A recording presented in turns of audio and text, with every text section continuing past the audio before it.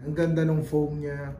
And napakalakas ng sounds. Nung bass, napakaganda. And also, yung pinakamalupit talaga na gustuhan ko is yun nga, Bluetooth headset na siya. Plus, speaker pa siya. Another one. Para sa mga ikakatuwa ng lahat.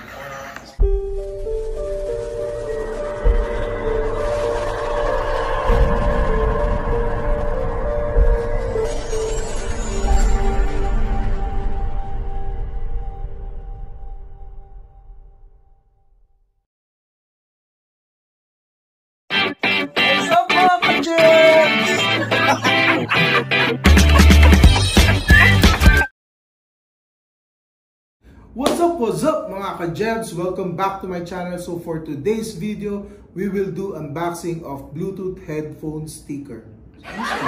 Bluetooth headphone speaker. Okay? So before I start, please do click the subscribe and the bell notification button. Nasa may product. Okay? So i-magic na lang natin para makita nyo na guys ha. Ito guys ha. Makikita nyo itong kamay ko. Lalabas dito. 2, 1. Let's go! Oh! Ito na po siya.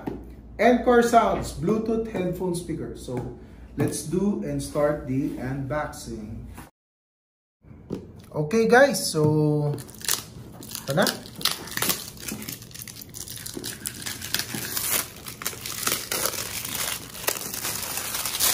Wow! ENCORE Sounds by KineMaster. So guys, the product specification, Bluetooth version for 4.2 output power, ano ba tawag dito? 3 watts.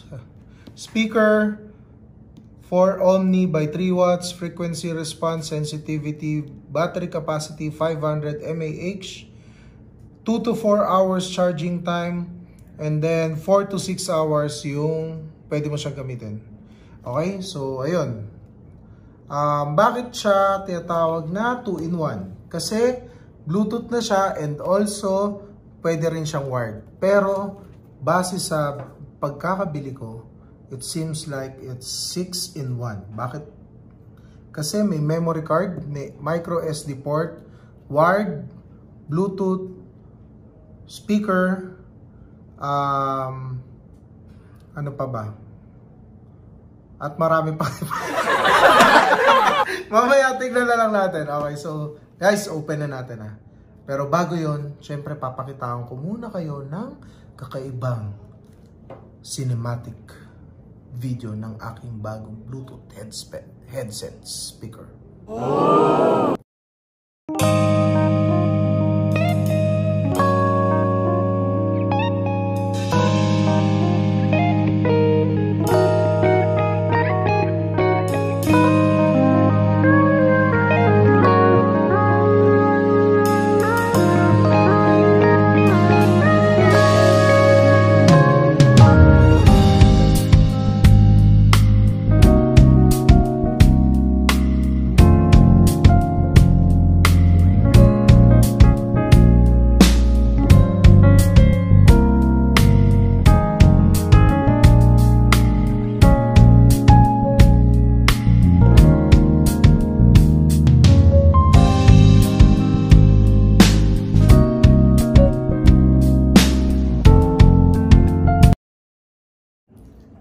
Okay, so ito na siya guys, tingnan nyo. Wow, ganda di ba? ENCORE Sounds. Ngayon, tatry na natin siya. Ganda oh. Guys, nabibili ito sa KineMaster. So sa KineMaster, nabili ko lang siya sale. Pero pag nag-check kayo sa Shopee, 1299 siya. Pero sa KineMaster, nabili ko lang siya ng 799. So punta na kayo ngayon doon, bumili na kayo. Okay, so paano ba to? Okay guys, so ito na siya ngayon. Tatry na natin siya kung gumagana. Kasi kung hindi, babalik ako doon. Ibabalik ko to. Hanap pa replacement. Pero yung try natin, on lang natin. Oh, di ba? Kunin ko lang yung phone ko para matry natin. Okay. So guys, try lang natin ha. Kukonek ko lang yung Bluetooth ko. Ayan, connected na siya. So So tingnan natin yung mga features niya. Subukan natin mag-play.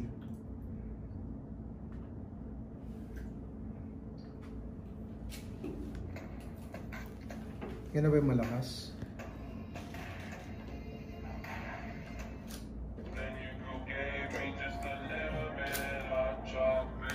Guys, kailangan ko tanggalin kasi hindi kasya sa ulo ko. Ganda yun.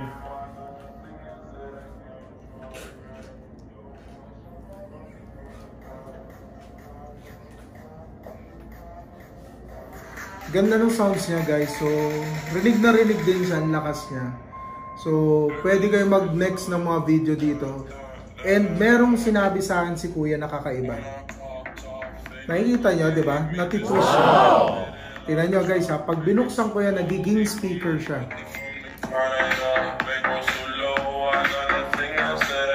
Di ba guys? Sobrang astig. Pag ganyan, headset ulit siya.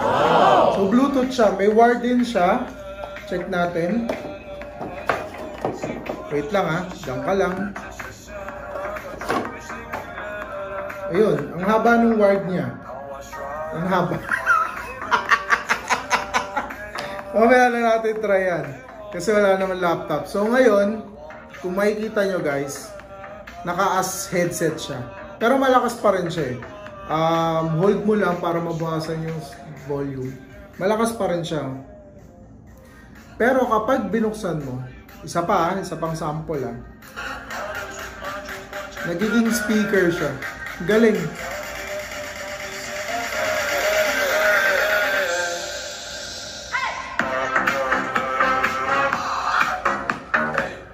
Diba? Pag nagmamall kayo guys, pwede kayo nakaganyan.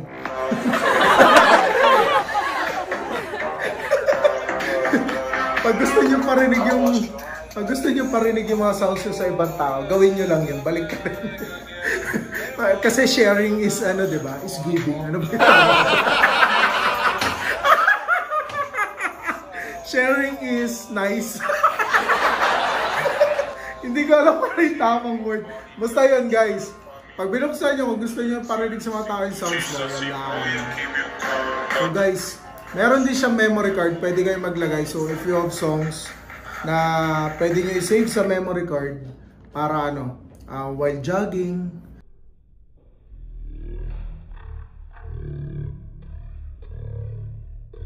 Yan. Pwede. So, napaka worth it niya for $799. Ang ganda ng foam niya. And napakalakas ng sounds. Nung bass, napakaganda. And also, yung pinakamalupit talaga na gustuhan ko is yun nga, Bluetooth headset na siya. Plus, speaker pa siya. Another one. Para sa mga ikakatuwa ng lahat.